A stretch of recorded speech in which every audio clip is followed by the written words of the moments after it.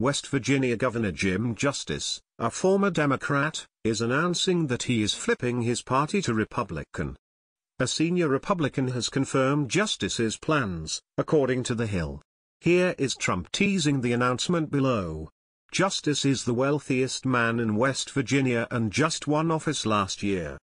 He was wooed by both parties and chose Democrat in the end.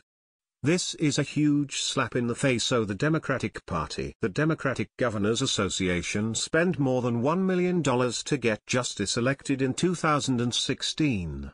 The Republican Governors Association fought back with $3.7 million.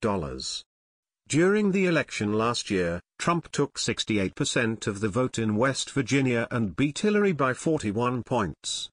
The New York Times was the first to break the report that Justice will flip parties. Sounds like Jim Justice didn't have much of a choice. The people have chosen Trump.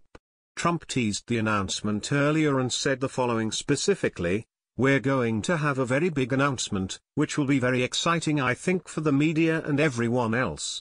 Trump said, "I believe I'll be making it in West Virginia, so that will be very exciting. Share this if you to welcome Gov. Justice aboard a Trump train. Let's send him a message that we are all glad that he finally saw the right. Let's keep turning these people away from the Democrats."